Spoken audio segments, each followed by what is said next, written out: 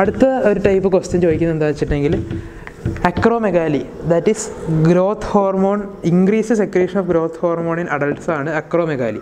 ഈ acromegaly will predispose to diabetes mellitus. അതിൻ്റെ reason എന്താണെന്നാണ് ചോദ്യം. ഉത്തരം എന്താണെന്ന് വെച്ചിട്ടുണ്ടെങ്കിൽ ഗ്രോത്ത് ഹോർമോൺ അതൊരു ഡയബറ്റോജനിക് ആയിട്ടുള്ള ഹോർമോണാണ്. That is it increases the blood glucose level. അപ്പോൾ മെറ്റബോളിസം ഒക്കെ കൂട്ടിയിട്ട് ബ്ലഡ് ഗ്ലൂക്കോസ് ലെവൽ കൂട്ടുന്ന പരിപാടിയാണ്. ഗ്രോത്ത് സ്റ്റിമുലേറ്റ് ചെയ്യുന്ന ബ്ലഡ് ഗ്ലൂക്കോസ് ലെവൽ കൂട്ടണം. അങ്ങനെ കൂട്ടുന്നൊരു ഹോർമോണാണ് ഗ്രോത്ത് ഹോർമോൺ.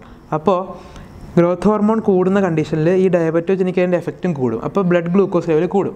അങ്ങനെ ബ്ലഡ് ഗ്ലൂക്കോസ് ലെവൽ കൂടുമ്പോൾ അത് നേരെ പോയിട്ട് ബീറ്റാ സെൽസ് ഓഫ് പാൻക്രിയാസിനെ സ്റ്റിമുലേറ്റ് ചെയ്യും. അപ്പോൾ ഇൻസുലിൻ റിലീസ് ആവും. ഇത് എപ്പിസോഡിക് ആയിട്ടുള്ള സ്പേർട്സ് ആണ്. അപ്പോൾ ഈ കണ്ടിന്യൂസ് ആയിട്ടുള്ള റിപ്പിറ്റേറ്റീവ് ആയിട്ടുള്ള beta cell stimulation gradually beta cell atrophy and destruction ഉണ്ടാക്കും. അപ്പോൾ അതിന് ഇനി പിന്നെ ഇൻസുലിൻ സെക്രേറ്റ് ചെയ്യാനുള്ള കഴിവ് നഷ്ടപ്പെടും. അങ്ങനെ ഇൻസുലിൻ ലെവൽ കുറയുന്നു, ഡയബറ്റീസ് മെലിറ്റസിലേക്ക് പോകുന്നു. So diabetes mellitus is common in the case of acromegaly. എൻ്റെ റീസൺ ഇതാണ്.